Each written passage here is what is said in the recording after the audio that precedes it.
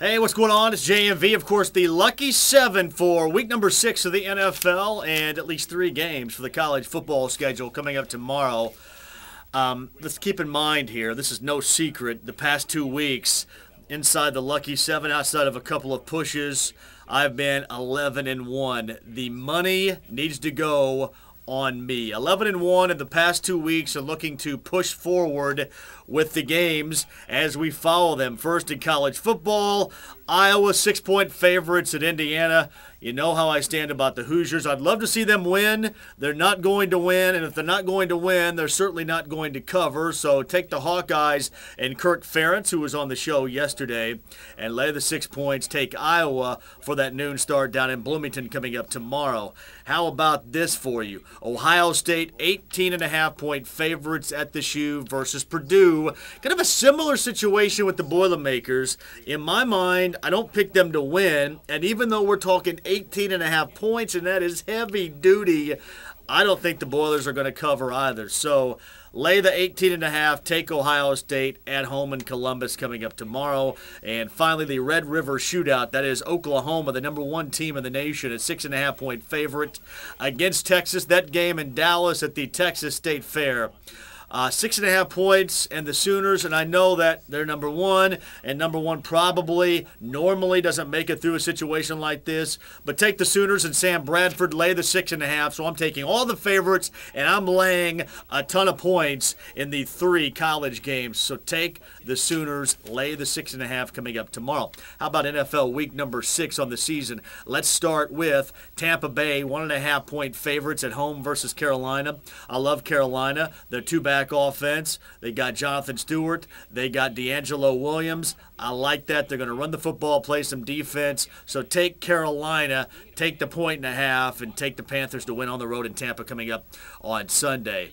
Elsewhere, San Diego, 5-point favorites at home versus New England. Boy, you would have to think that San Diego would snap out of it, right? New England's been out west for nearly 2 weeks now, coming off a win over San Francisco last week.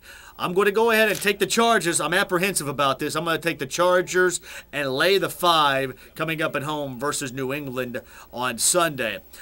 Giants, Cleveland, the Monday night game. Not so sure about this either. This is in Cleveland. The Giants laying 7.5 points, but, honestly, you have Kellen Winslow Jr. going into the hospital for unspecified reasons today.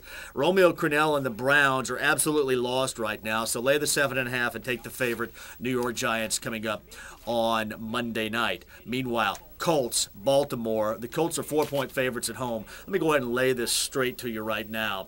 This is a must-win situation for the Colts. Not only a must-win situation, this is a must-prove that the Colts belong in the upper echelon of the conversation in the NFL. The Colts, must-win situation. Go ahead and lay the 4 points and have the Colts finally get the offense going.